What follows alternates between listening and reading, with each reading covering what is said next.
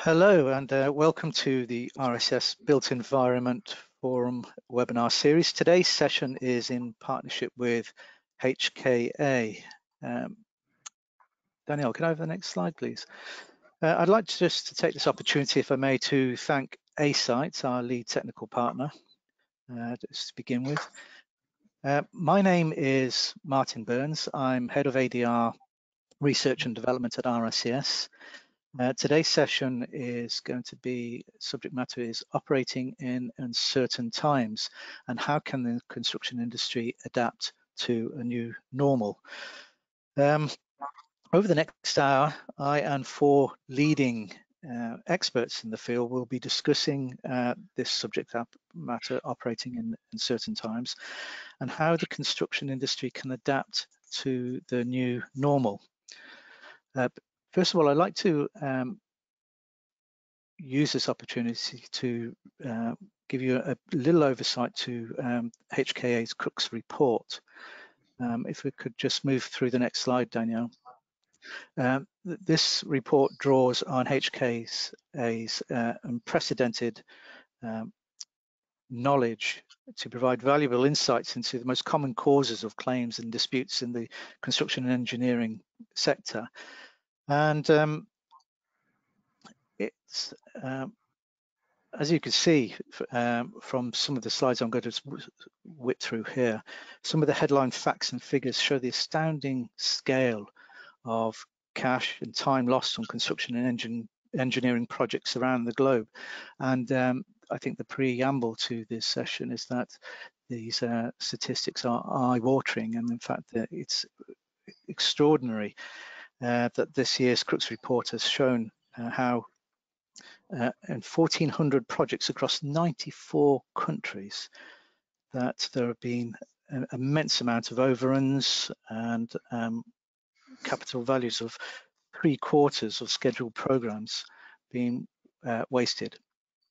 I'm not going to go through these slides in any great detail, and if you download the webinar after this is completed, you'll see there's some nice comprehensive notes which cover these slides in more detail than I'm able to give in the short time we've got available here.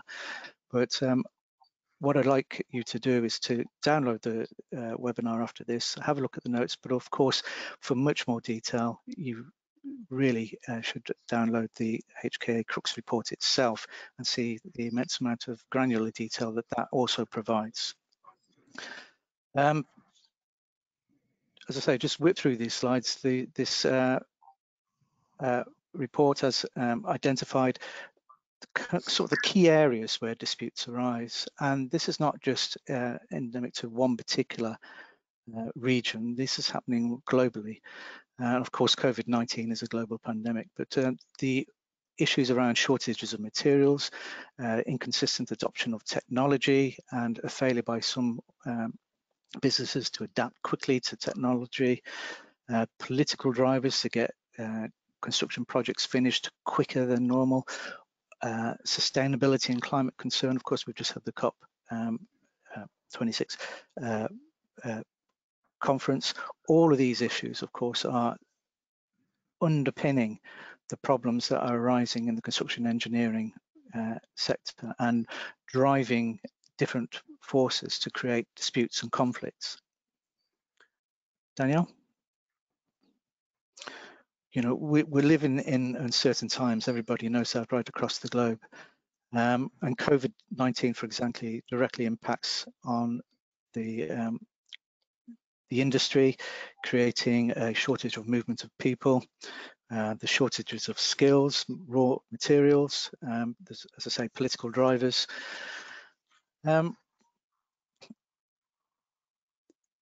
Greater detail, of course, is available if you do download the report. What I'd like to do now is introduce you, if I may, to the panel of people who are going to be talking today. Helen Colley is a Technical Director at HKA. Laura Lintott is a Senior Associate at Travers & Hamlin's legal firm. Justin Sullivan, who I've known for many years as Chair of Construction Industry Council.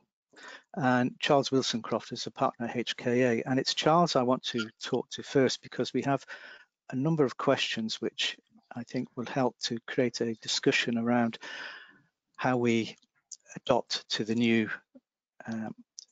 world that's arising. And Charles, I'd like you, if you may, just to give us 30 seconds or a minute just to tell us who you are, and then perhaps you and I can have a discussion around the severity of COVID-19 and the impact it's had on the engineering sector. Sure, thank you, Martin, and good morning, good afternoon to everybody. My name is Charles Wilson-Croft. As Martin mentioned, I'm a partner at HKA. I've been with HKA in the business for nearly 12, 13 years now. I'm a civil engineer by trade, and I am involved in, and generally get involved in, all aspects of the project life cycle for construction work. So from the advisory stage, pre-contracts and non-contentious work, through assisting with developing and assessing claims, and then providing expert witness support when and if things do go down the formal dispute resolution path. I do a lot of work both in the UK and also internationally. I have a significant international focus, so I have quite a reasonable feel of the wider impact of COVID in both regions and nationally. And I think the question about the severity of the COVID-19 pandemic is quite a crucial starting point. You know, I think it's fair to say that certainly pretty much every construction project that I've been involved in or been aware of over the last couple of years has been impacted by the effects of COVID, and I would say most of them have been impacted to quite a significant degree. Now, it's worth bearing in mind that, you know, some parties have actually had some positive impacts from COVID. You know, some companies have been able to use the issues that are arising globally to reinforce their positions. But in respect of the delivery of projects, generally there has been negative impact across the board, and that has been due to a wide range of reasons. We all saw in the earlier stages that the supply chains were being impacted quite a lot of material and equipment coming out of China. Certainly in Europe in the early stages, a lot of equipment coming through and being manufactured in Italy was being severely impacted. Supply chains do seem to have bounced back from that somewhat. However, we are still seeing a hangover. There are still issues in respect of certain components. You know, we're all aware of the global microchip drought, as it were, which is then impacting the fabrication of equipment and plant and construction plant on site. So, you know, companies like JCB and CAT are having big impacts, which is then slowing down the ability to get that equipment into the workforce on a worldwide scale. Obviously, from a delivery point of view on projects, movement of labour has been a key issue, and this is probably more prevalent in international projects where you have large labour forces who are moving from one country to another. You know, a migratory workforce who come in and do a significant bit of work. I do a lot of work in the offshore environment as well, and those projects have also been significantly hampered, with different countries, different regions around the world having different restrictions on vessel movements, restrictions on crew changes, and the inability to have that kind of consistent cycle that these contractors utilise. So there really has been a very, very broad impact. From a national level, different countries have had different varying degrees of internal restrictions in respect of working practices, in respect of requirement to isolate, in respect of people having to quarantine or being off with illness. So there really is myriad issues that have impacted COVID to really quite a significant degree. It's also worth mentioning there have been impacts in the design stage as well in some places. Now, you know, some projects, some companies have obviously moved to remote working, which has added a lot of flexibility and ability to bend and flex with issues as they arise. But again, some companies had significant issues where they had the majority of the workforce or very large numbers of workforce being off. So therefore, the early stage contract, the feed stages, the design development stages took quite a significant hit in those early stages of COVID as well. Charles, can I just ask a quick question? I'm sorry to interrupt you. Please. One of the things that I was very keen to hear is very much about whether you think the impact of COVID in terms of the severity is a short, medium, or long-term thing. Well, I think ultimately you had the initial short-term delay impact, which was very, very keenly felt and really unavoidable and very noticeable, that impacted projects straight away. So a very severe impact in respect of, you know, either a shutdown or a specific delay to a project, which ultimately will have an immediate run out. Then you run into the medium term, which is the kind of ongoing disruptive effects, which we're still seeing now. You know, so projects generally aren't shut now. However, as we all know, we're still in COVID, very much so, and she's coming around again for another bite, as it were, with the new variants. And you know, certainly in Western Europe, we started to see tighter restrictions, and globally, you know, some countries have still got very strict restrictions, and I think we're going to continue to see this ebb and flow. So this kind of current medium-term ongoing disruptive elements is going to end up having a long-term impact. That's not even interplaying with the very long-term impact, which is the general hangover of the sector to try and get back up to speed for all the ground that we've lost. So I think it really is a short kind of that media image issue in respect of, well, the site can't work now. Medium disruptive impacts, which is ongoing, which is going to end up in a long-term hangover, which, you know, is going to be a difficult, you know, similar to the 2007 financial crash. You know, it takes a long time for the industry to make back up that gap and fill that kind of that void that has arisen over the last 2 years now. And everything you've said there kind of underpins the sort of theme of this webinar today, which is about uncertainty. And what does that tell us about the challenges for project managers now and going forward? Well, project managers have to, you know, they've very much had to change the way they look at things. I mean, we were discussing just before we came on, weren't we, about this idea of kind of collaborative approach and what have you, but it's almost a bit more basic than that. You know, it used to be the way that you could enter into a project and you'd have you know, obviously we'd have a reasonable handle on the impacts, that, you know, the risks that would arise on that, and experienced project managers and project management companies and employers and contractors going into projects would have a reasonably good handle on, well, what are the risks that are going to apply to this? Well, it seems like COVID has almost kind of rewritten the rule book when it comes to understanding risk and the impact of risk, you know, because as we said, we're now getting a handle on what it has meant to be involved with COVID and what it means to be able to work with and deal with it going forwards. We still can't see a complete way out. We're still going to have to come up with ways to work around that.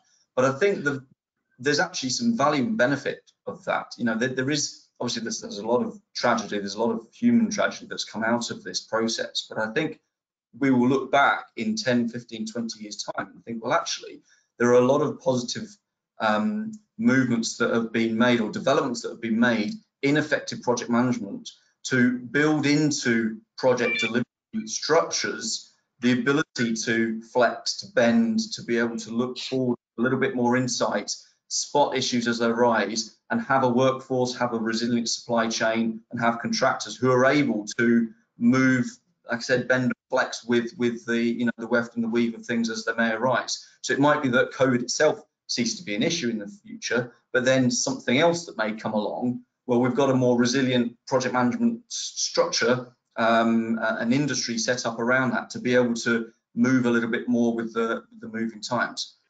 Everything you say there, Charles, resonates with me, and it resonates with a conference I attended just a couple of weeks ago, where you know, I heard it said that the world has changed, it's still changing, and it's never going to go back to the way it was. And some of that is a positive thing, which is effectively what you're saying. We might be scratching our heads now, and project managers might be scratching their heads, but going forward, there's some positivity that can be drawn from what's happening as a result of all of this. That seems to be key. Yeah, I think you're absolutely right, and this, I think, just the mindset of of having to be more adaptable. You know, it's this idea of adaptability. You know, so whereas we've realised for several years now that companies need to be adaptable. You know, if you're too rigid as a company, then you're going to risk being left behind. But I think we need to apply that kind of mentality to project delivery stage, because I think project delivery stage at the moment is still a little bit rigid. This is how we deliver it and this is what we do. Well, we need to get that mindset of being adaptable, being flexible, being able to be reactive and apply that better to a project, because very often contracts aren't able to be easily reactive and flexible because they set a box, you know, they set a parameter, you know, the contractors to do this in a certain amount of time in a certain way. Obviously you can have more flexible contracting models, but there's a payoff with that in respect of where the risk sits, where the the flexibility of the employer, all the rest of it. You know, talk about this all day. But I think this idea of having more flexible models generally is probably going to result in a more resilient industry in the future.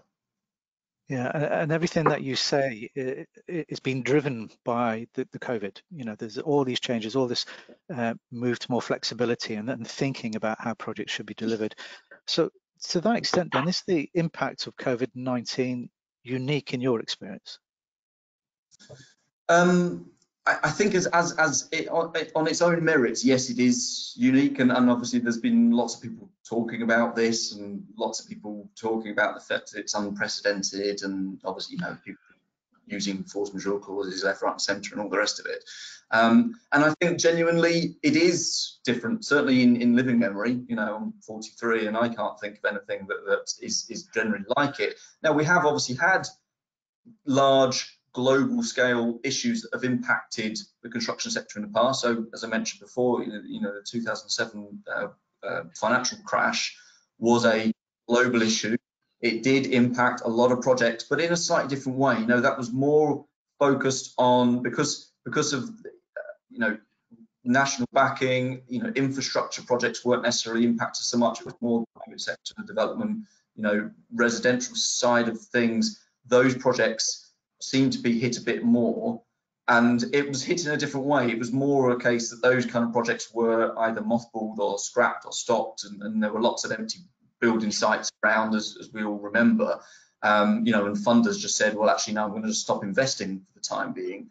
Now, that's so although that impacted globally, and it certainly impacted construction very, very significantly, it didn't permeate into everyone's lives. It didn't permeate into every aspect of everything that people did as much as COVID did. And it didn't have that kind of ongoing disruptive effect. It had more of a effect, and it was obviously very, very damaging, but it was more a case of, right, everything's stopping and then everything's going to restart again, slowly picked up, start again. Whereas this is more just an ongoing cultural impact. And as you mentioned, I think, you know, this is the disruptive effects are going to continue with COVID for a significant period yet. And so that's the thing about it as well. It's a very difficult thing to actually put your finger on and define what it is, compared to the 2007 crash, which was much more distinct. It's much more kind of definable, I think. Yeah, I couldn't agree with you more. There have been things in recent memory and indeed distant memories which had significant impact on construction projects, but certainly in our living memory, and I'm slightly older than you, Charles, I'm not going to say how old, but in my memory as well, there hasn't been anything that's been as unique as COVID-19 in terms of its short, medium and long-term impact. And as far as the long-term impact goes, we're still not sure where it's going to go and how long it's going to last. No. I'd like to move on, and thank you very much, Charles. And please do contribute if you feel you'd like to other conversations we'll engage in now. I want to move on to, if I may, to Justin. Before I do, those who are listening, can you please take advantage of the facility to ask questions as well, and we'll try and pick those up.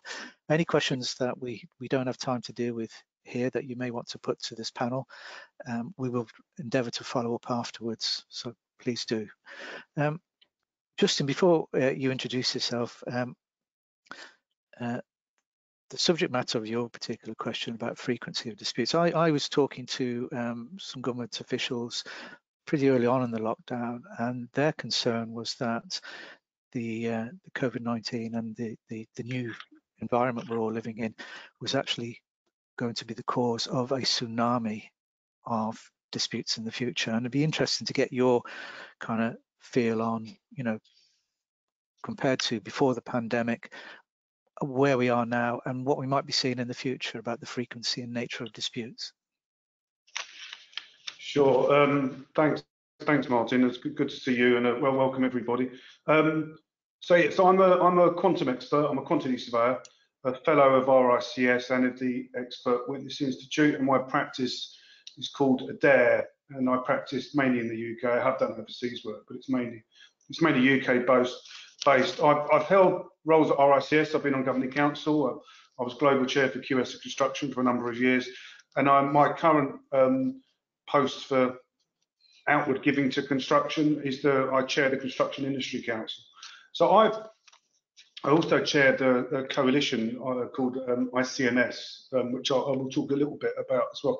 So Martin, you're an RICS guy, and I'm going to ask you a question. So when we go into recession, what happens to the amount of appointments of adjudicators and arbitrators?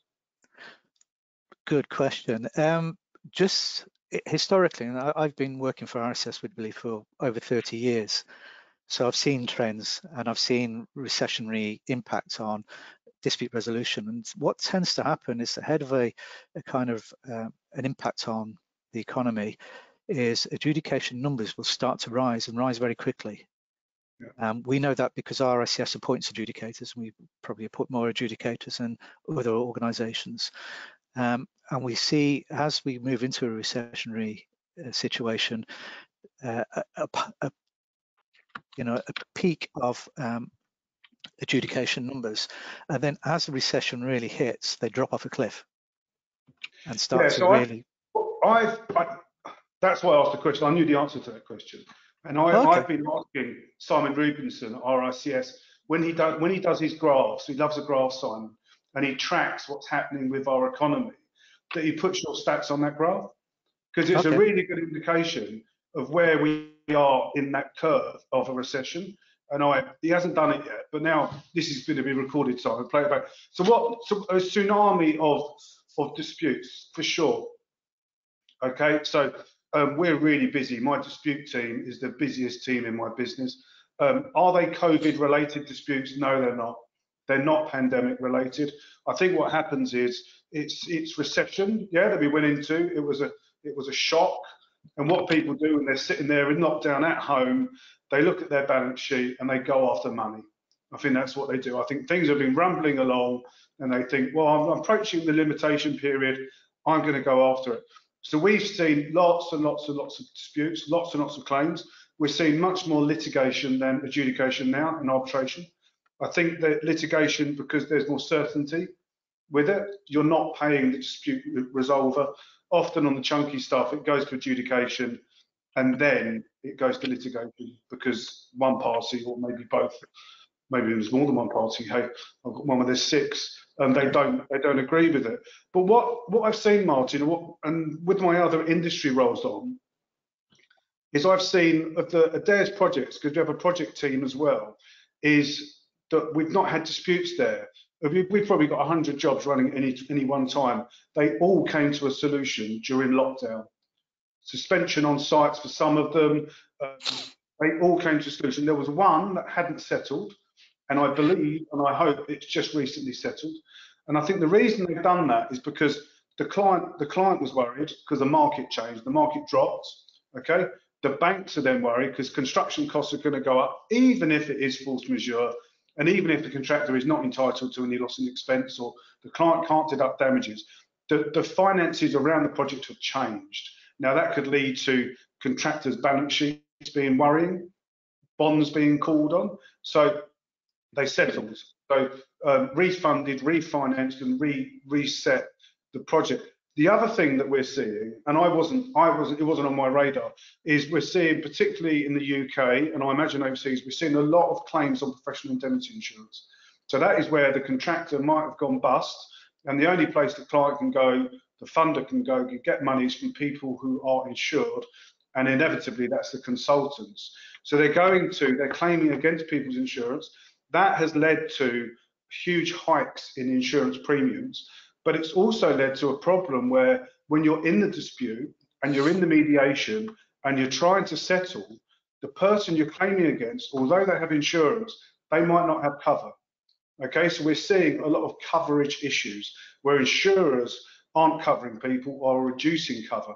Now, the effect that has, it might be that someone carries 10 million insurance, for example, but they've got so many claims against them that it goes over their limit, in which case they're calling on balance sheets and outside of the insurance provision. So, yes, we are seeing more disputes. We're seeing different types of disputes, yes, around the cladding and the fire safety issue, which is not just a UK problem. I know, because I know people in Ireland and Middle East are suffering from this as well, and because the market is changing.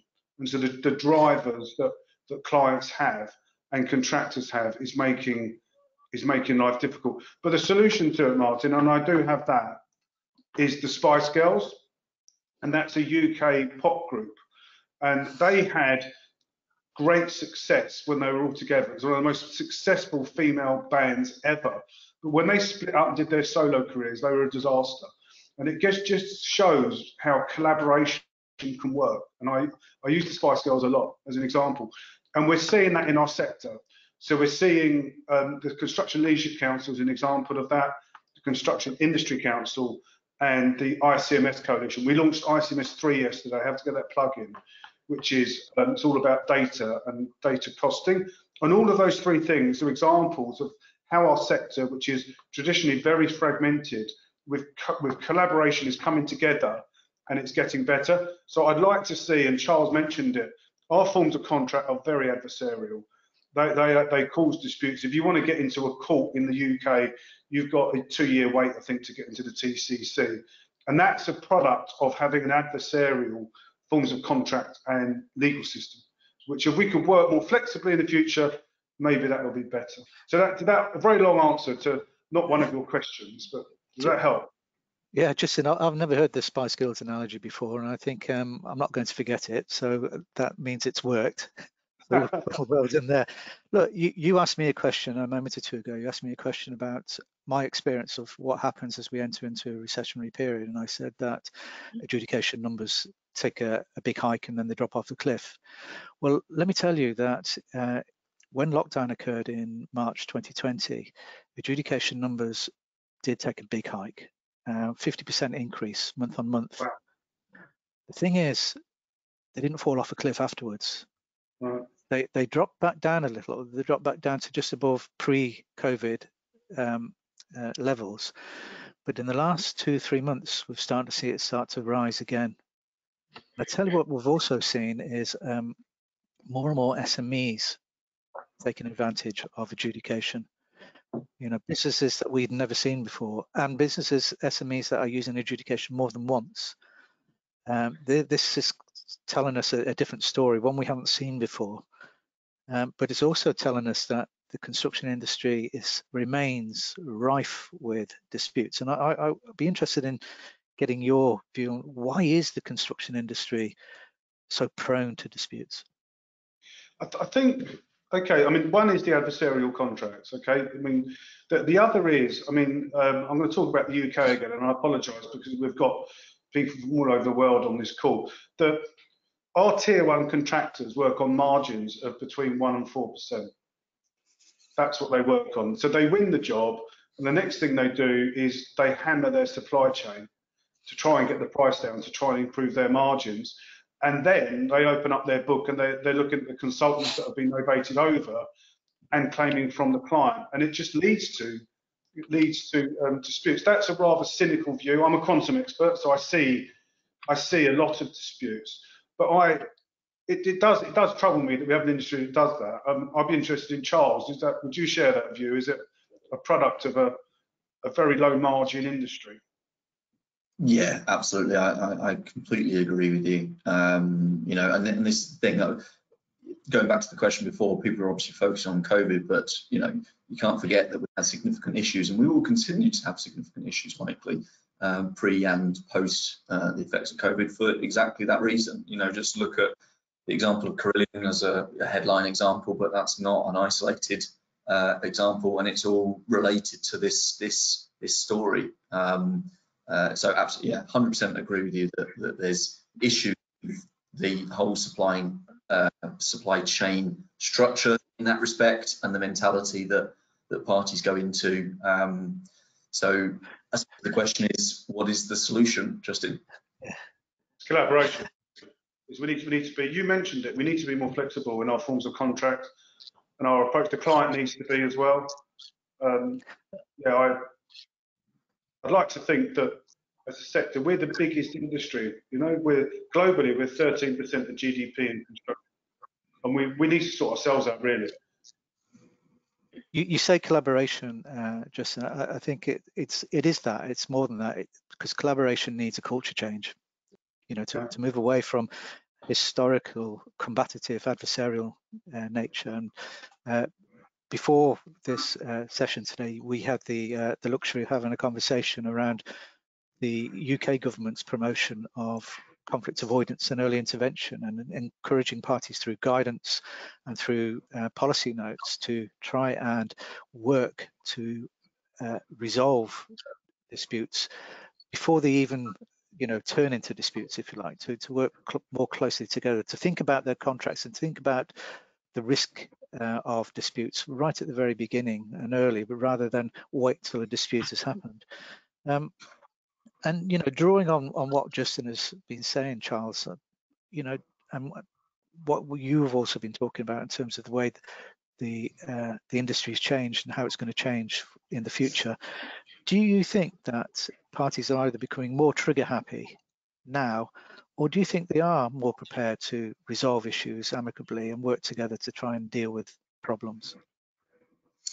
Well, I think that there has been what we saw certainly at the early stages of the current pandemic was a lot of conversation, a lot of goodwill, a lot of very positive talk about support, about the fact that people are going to work together, that people understand that this is something that impacts everyone, and it was really noticeable. Actually, it was very noticeable in my mind. So although yes, you're right, and we did see a significant jump in applications, we still saw this conversation, this general conversation, saying, well, look, you know, we're talking with the supply chain and things are working. But I think that lasted to a degree, to a point, and then I think my feeling is that what happened is that though those kind of general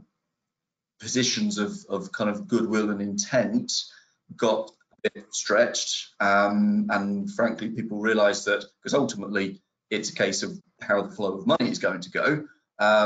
If there is no flow of money coming down from the top, then it's not going to necessarily pass down to the bottom, and then you get to this point where you do still have disputes being as you say, people are becoming a little bit more trigger happy, and what I think it's fair to say we're seeing now is those kind of conversations have got to a point people realize that actually, yeah, but maybe there's not the cash coming down, so now there are a greater number of claims, and it will be interesting to take people's views on the average, how to put this, the quality of the packages that are being put together in respect of trying to make sure, people are looking to try and get avenues to get money through the supply chain. And what we're seeing at the moment is people are being a bit more creative maybe in how they present claims that they might not otherwise have presented, because they think, oh, coming back to Justin's point you mentioned about force majeure, well, as it depends contractually, of course, but very often force majeure won't give an entitlement to costs, and that's really where a lot of people are being hit in the pocket. So now, well, how can we come up with something that gives us some recovery of cost for what's happening, because we might not otherwise be able to get that. Charles, thank you very much for that real world experience and what you say there. I'm going to move quickly on to Laura. Laura's sitting there patiently. Laura, would you like to introduce yourself and let's have a conversation?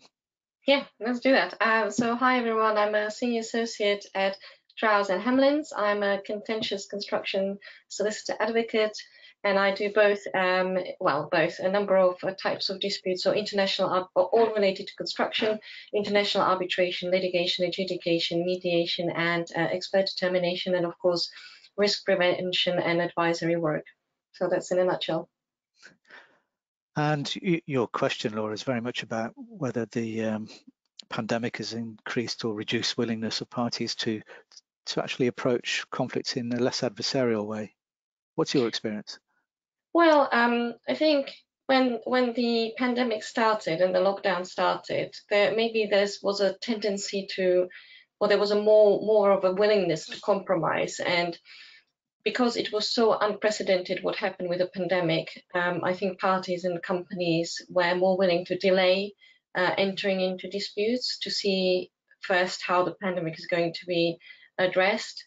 However, I think now it's back to normal, and if anything, we've seen, and like you said before, there was an increase in adjudication domestically before going to litigation. Adjudication, as we all know, is commercially more viable for the parties, and particularly, I would say, more accessible for smaller construction companies. I mean, 80% of the construction industry consists of smaller construction companies. And then internationally, of course, international arbitration is hugely popular in construction. I would dare to say more so than litigation in my personal experience.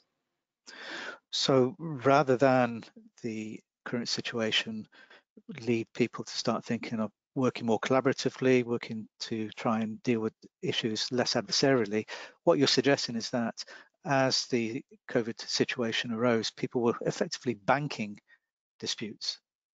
That's a really interesting way of putting it. I think looking at it from another perspective, if you have a large company, then and also if you have an upturn or downturn in economy, you can have an potential increase in disputes, either because companies have the money to actually carry the burden of the fees entering into disputes, or simply on the other hand, because they are counting each and every penny and they are desperate to actually get everything that they feel belongs to them, and so they will enter a dispute more readily.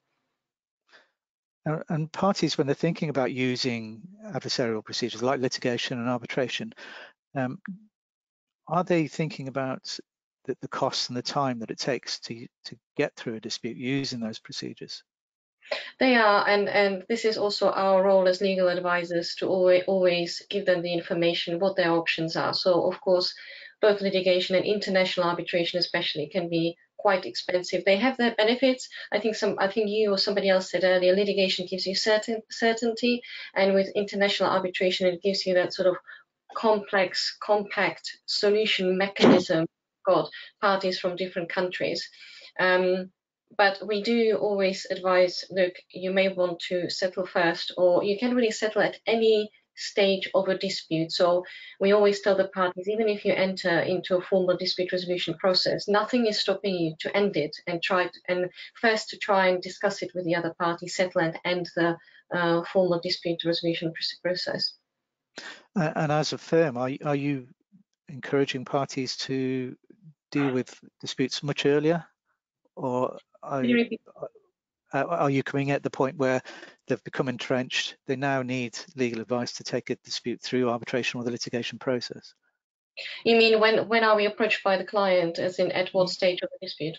That's a better way of phrasing the question I've just asked. Yes, Yeah, no, thank you. So I would say always seek legal advice early, and if it's it can be any lawyer. I just say in general, because it can avoid a lot of pitfalls. If you get that legal advice early, that actually can mitigate the likelihood of having to go through a full-blown dispute process. And do you, as a firm, have any sort of real-life experiences of disputes being avoided in terms of not going to litigation, not going to arbitration, but parties actually working to try and resolve them between themselves, either through a mediative process or through some sort of conflict avoidance mechanism?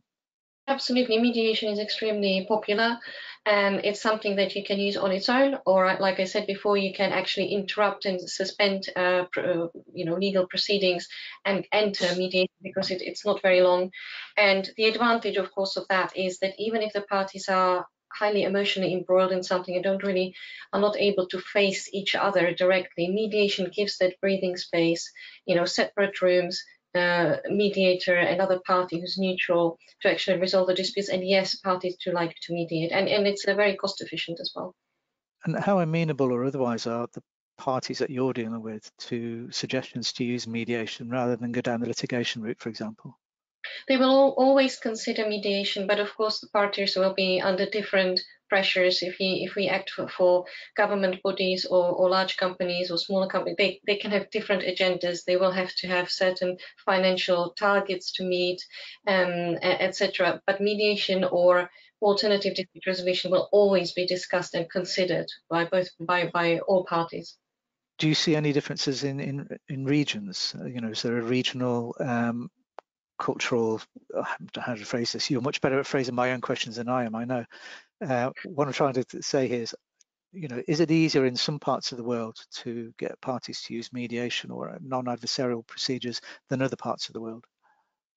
That's an interesting question. I would say it's a mix of both. I'm sorry not to give a clear-cut answer to that, but it is a mix of both. So I can say from experience that international arbitration in the construction industry is booming in the Middle East. So that's one thing. But there are complexities in terms of the various jurisdictions, etc. as well.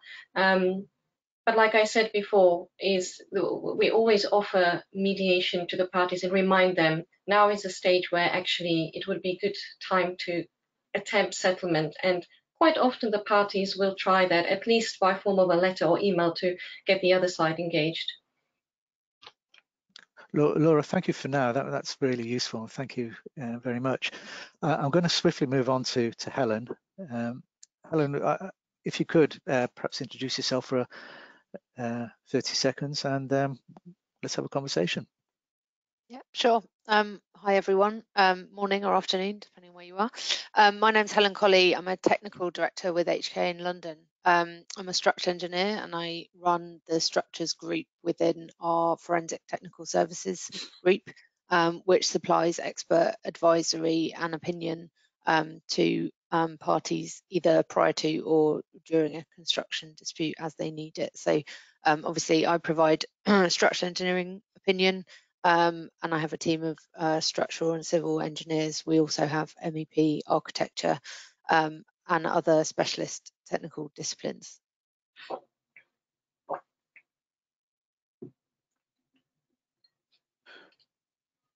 Is anybody else having difficulty hearing Helen's audio? Was it just me? Just you. Well, I could hear it perfectly, Martin. Yeah. I'll move my microphone. Is that better? There we go. I look more like an air traffic the question controller. we're dealing with now here is one that's really close to my heart, actually. It's all about, Right, Spice Girl now. it's all about technology. Yeah. Yeah, Helen, and I just, before I can, yeah. Can you hear me? Yes, I can. Yeah. It looks like there was a little blip there, but we're doing okay. Let's see how we get on. We'll focus in now on technology, and I think the part of the theme of the changes is very much around the what's happening going forward in the future, and we're really interested to hear if you've got any experience in technology having a role in reducing construction disputes. Yeah, absolutely. And I think the question of whether it has a role in reducing construction disputes is a little bit leading, in the sense that yes, it does have a role, but it potentially also has a role in increasing them. So I want to talk about both sides of that, really. I mean, there is certainly a lot of capacity for technology to reduce construction disputes. I think in the situation we're in, particularly with the pandemic, difficult situations can breed innovation. Like every other industry that's been stuck at home, the construction industry has come up with ways to counteract that. and some of those have been technological. Some are good, some have improved process, but I think we need to be a bit careful about how enthusiastically we embrace them or see them as, you know, the solution to the industry's problems. That's particularly true for the construction industry because it's been a steep learning curve, I think. The construction industry is not particularly well renowned for early adoption or its speed to innovate. I'm going to repeat a quote that I really enjoy from the former CEO of Multiplex. He said, "From a digital and innovation point of view, construction is just one step ahead of farming," which is fairly damning indictment of his own industry, really. I'm not sure that that's entirely fair, but because the construction industry is so huge, it can be difficult to implement technological change. The COVID has been a catalyst for digitalization, but I almost wonder if it's come around a little bit too fast in terms of we've been forced into it. And, you know, when you're forced into reliance on something, particularly in a virtual environment, does that mean, you know, that's potentially problematic in terms of you're reliant on something you're not actually 100% up to speed in using. So that's where I see the problem is just inexperience, and as speaking as an engineer, that's one of the biggest problems in the industry generally anyway, is a skills shortage. And you know, do we have the necessary people to be using technology in the way that we are? But to talk more specifics, I mean, BIM is the obvious one, has an incredible capacity to reduce disputes because, in short, you know, a BIM model allows you to test ideas quickly and efficiently. Clash detection is a really obvious win. Until BIM came along, we couldn't, you know, you had to sit and do that manually, and now you can do it automatically. You can make better changes, you can make more efficient designs quicker and cheaper. Digital twin technology, I can't say that I'm an expert on it, but from the reading that I've done, the research that I've done, it promises to be extremely effective in identifying potential problems several years down the line, which I see a lot of in structures, civils and structures, of problems to do with maintenance, whether the maintenance strategy was correct, whether it was correct but didn't work because it was untested, things like that. We can test things out in advance with digital twin technology, and that promises to be incredibly powerful. So I think those are the really obvious ones. And then on the Helen, physical side, yeah, sorry. No, you carry on and I'll come in a moment.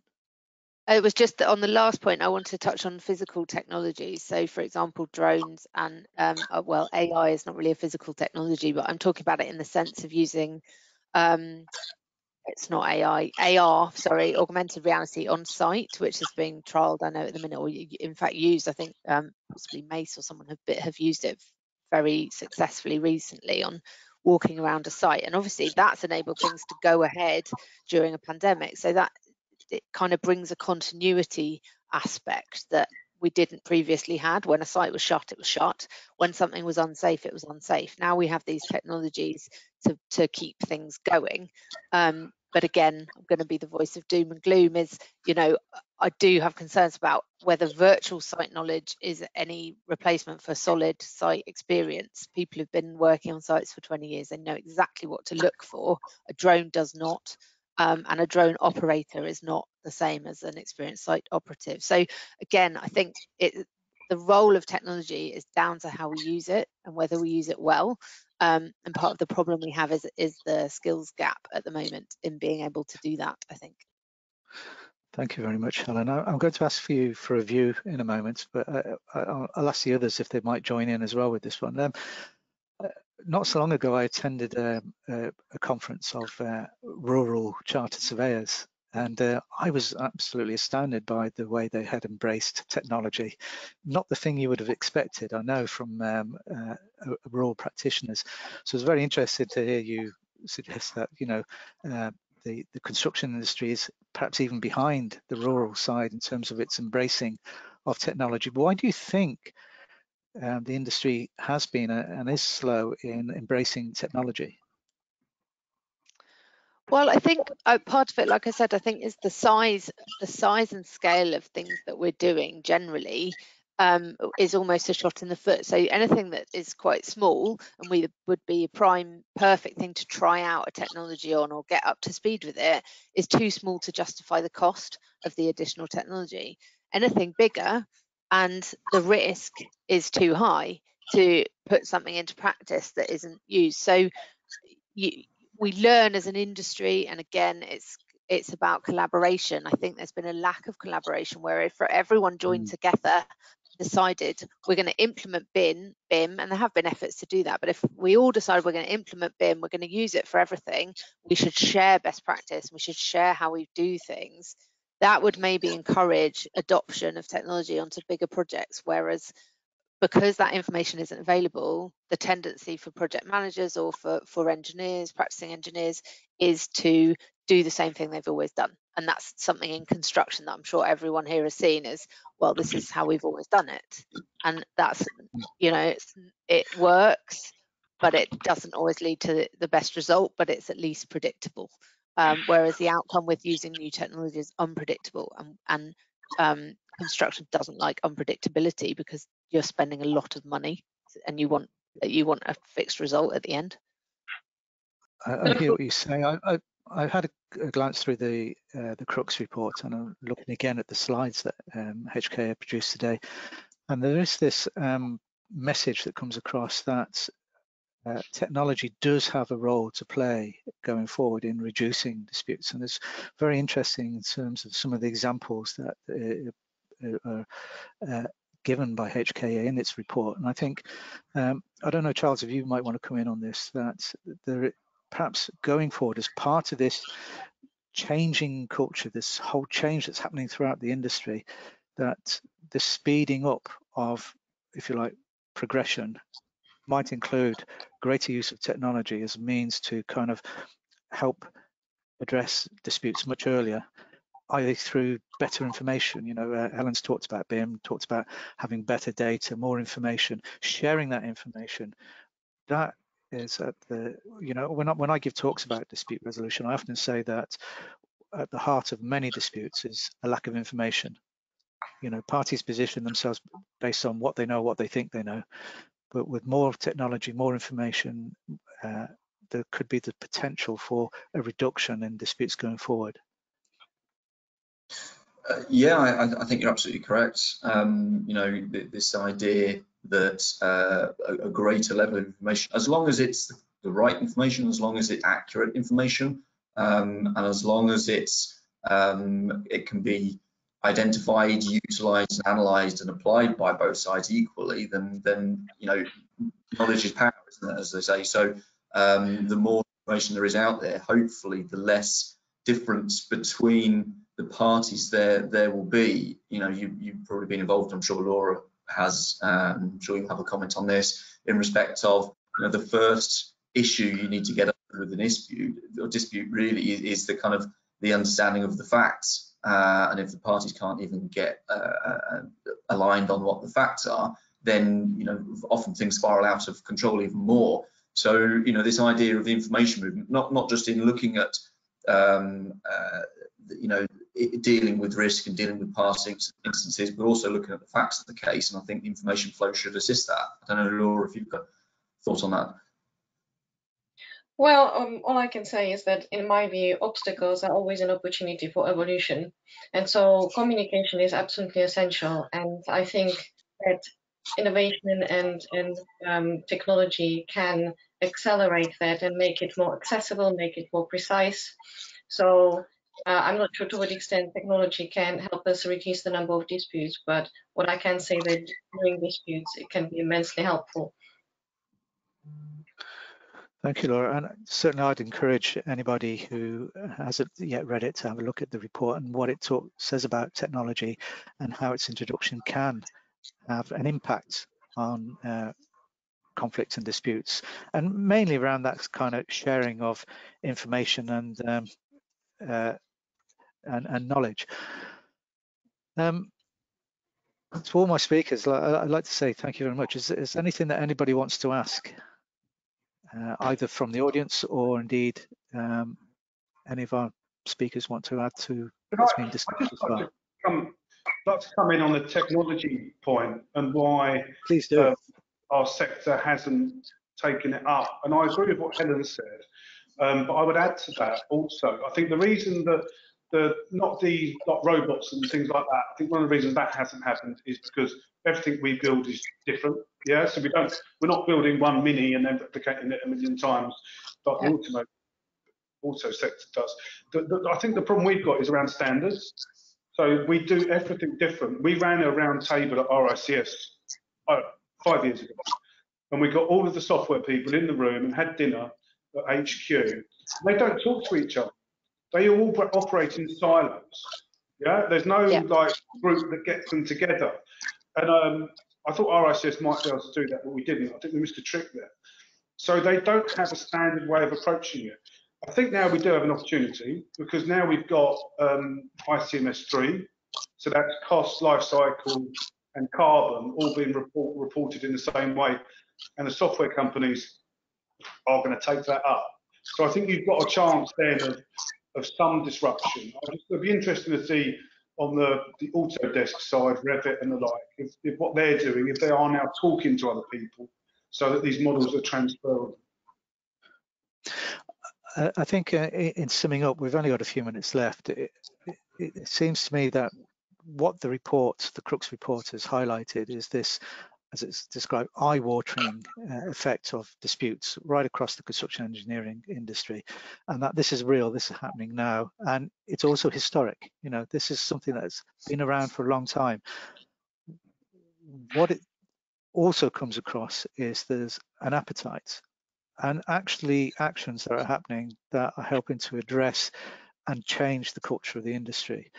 You know, Charles, your explanation of what's happening as a result of COVID, you know, the short, long term, the massive amount of impact that's happening in terms of moving forward and making people think, there's a lot of good that can come out of that. And I think part of that can be people starting to think the future that we really do need to change the industry so that it is much more able to grapple conflict and disputes before they even happen at an early stage, and certainly as they start to emerge, rather than it's far too late. Justin's given a sort of a real world example of, you know, this is happening. The disputes are now on the increase, and they have been for a while, but also that the nature of those disputes has changed, you know, in terms of what parties are arguing about. And that's kind of very interesting. It's certainly come across in at least one of the conference I've attended. And Laura, you know, the appetite, particularly internationally, for the use of arbitration and parties getting good advice to, you know, to make the best of a process like arbitration. But this increase in use of a process like that can only be for the good if it just at least gives parties the opportunity to have certainty, but also a cost-effective way of resolving the disputes, whereby they get a decision made ultimately by somebody who understands the dispute, understands the nature of the beast that they're dealing with. Helen, this whole subject of technology, I think, is one that's going to be on our radar for a long time to come, and it's, I think, going to be the future, that there is a movement. I talked at a recent conference about how adjudication, for example, which is something that's been used widely to resolve disputes in the UK construction industry for nearly 30 years, has evolved over a long period of time. But within the last 12, 18, 20 months, it has taken a huge leap forward. And part of that is because of technology. I was listening to a highly experienced adjudicator talking about how he uses technology now to adjudicate, whereas 2 years ago he wasn't. And I think it's there, and it's the future going forward. I'd like to just thank all of you for the time that you've given today to join this. I think it's been an interesting and valuable discussion. I hope the audience have enjoyed it too. Danielle, do we have another slide just to kind of settle things off here? We will publish a recording and a written summary of this webinar. I hope you take advantage of that. And please take a few moments to share your thoughts on this webinar using the online poll, which will appear on your screens after the event is finished. And please also join us for another webinar in the future.